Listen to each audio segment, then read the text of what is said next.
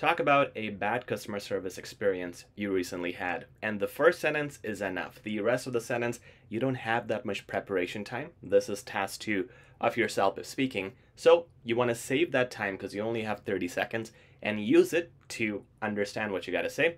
Prepare for that. And usually these second and third sentences in question number 2, they're just a waste of time. They just tell you extra information, which you will automatically answer once you try to speak on the topic. So I understand that we have to talk about a bad customer service experience. Now I'm going to play my sample, and first I'll play it, then I'll tell you how you can guarantee you speak this way as well. Then I'll tell you how and why this scores a 12 every time a response like this is submitted to the CELPIP examiner. So let's check it out. I'll play this first and then an important tip coming up. Let's get started. I usually don't eat greasy food, but there was this one time when I went to KFC, and since it was my first time, I was taking my time looking at the menu. While I was doing this, I noticed a cashier who, from the get-go, looked as if she was on the edge. She looked at me and made a very snarky comment. She said, "Are you gonna take all day?" When she said this, I was simply flabbergasted. I approached her and told her, "This is extremely rude of you and unprofessional."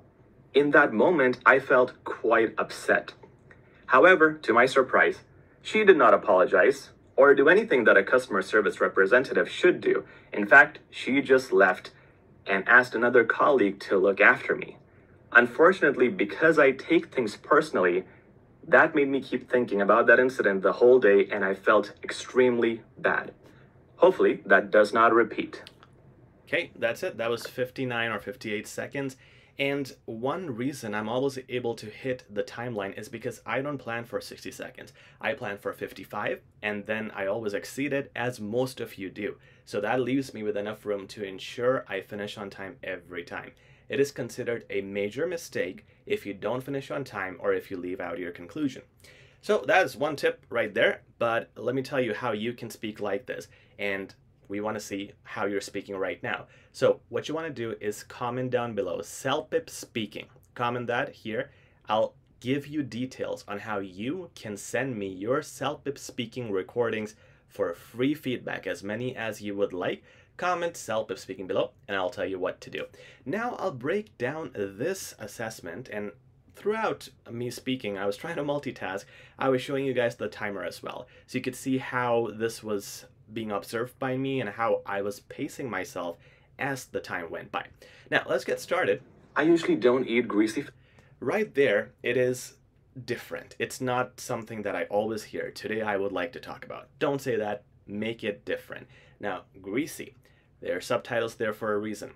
Greasy is like oily food, if you don't know what it means. And I use this because it's an advanced word. Secondly, it is an adjective. So it's both unique and it describes what I'm talking about as an adjective, which gives me a range of vocab the more adjectives and adverbs I use. Let's continue. But there was this one time when I went to KFC. Is this a complex sentence? Absolutely. The first sentence is complex because first I described the food, then I said, but this is what happened. I went there.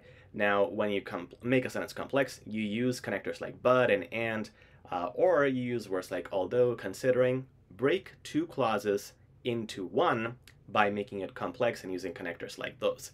Now, this is a good start, and I have established my intro, setting up the tone. Here's what happened. I went to KFC. Now, And since notice the pause there too. Between sentences, there's a transition. There's a pause on purpose because you want to show the examiner now you are jumping to another point.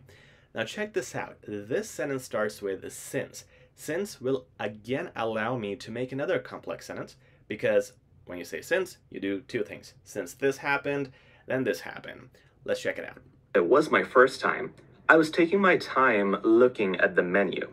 Good use of phrasal verbs, expressions. I was taking my time instead of me saying I was looking at the menu for a long time. I was taking my time. More idiomatic expressions. The more you do those, the better.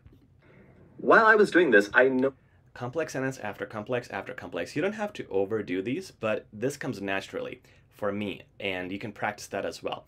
So when you start a sentence with while, you again make it complex. You say, while I was doing this, then something else happened. So two clauses again.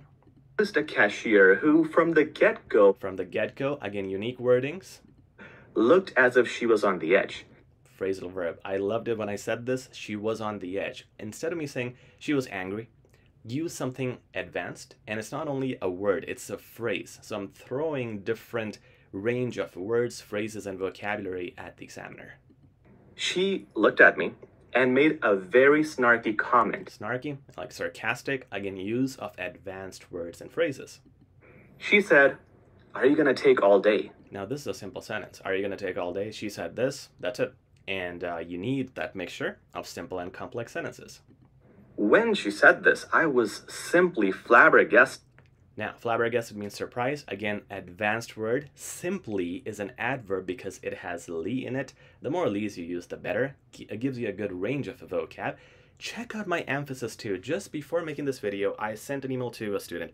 I was like, you are so robotic. You have to emphasize. You have to not be monotone. And that is what I'm trying to do.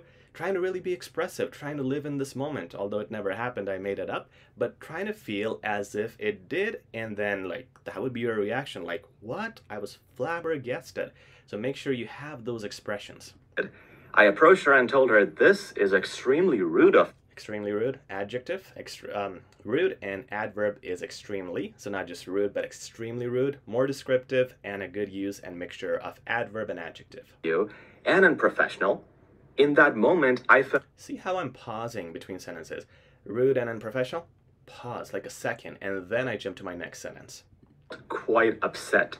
By the way, there was a connector there, if you noticed. At that moment or in that moment, whatever I said there, that is again a transition, and you can use one-worded connectors to more over or afterward.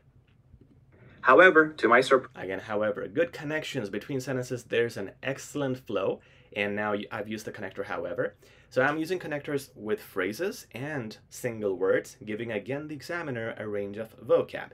Now right here you have an expression, to my surprise, which is again not just saying that I was surprised, but again, to my surprise, using good idiomatic expressions. She did not apologize or do anything that a customer service representative should do. In fact, she just left and asked another colleague to look after me. So here, the good transition that I had is in fact. So she didn't do this. In fact, this is what she did. Or indeed, this is what she did. This is not a complex connector. This is not an idiomatic expression. It's just a nice and appropriate way to connect multiple ideas in this context. Unfortunately, because Once again, you can notice how I'm doing that on purpose, time after time. Next sentence, pause, connector, and related to the context, not just, not memorize connectors like also, moreover. No, unfortunately, because now it's based on this tone. Things personally, that made me keep thinking about that incident the whole day, and I felt extremely bad. Okay, now one thing is I could use some better word at the end instead of bad, but I'm looking at the timing, and of course I want to finish it on time. I could say extremely upset, disappointed, despondent, etc. But in hindsight, the time was running out. Here I also mentioned that I was I felt extremely bad, and that I do on purpose. This combination of adjective plus adverb will give you a lot of edge over other students because most people just use one of the two. And there's the conclusion, wrapped up easily in 1 minute, good connectors, good wordings, good idiomatic expressions, complex sentences, simple sentences. Look at the speaking marking criteria for CELPIP.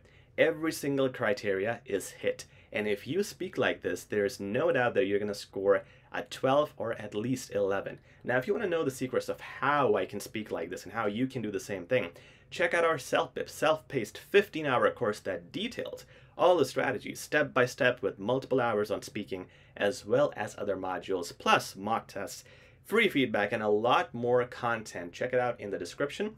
Please like, share, and subscribe as well. Take care.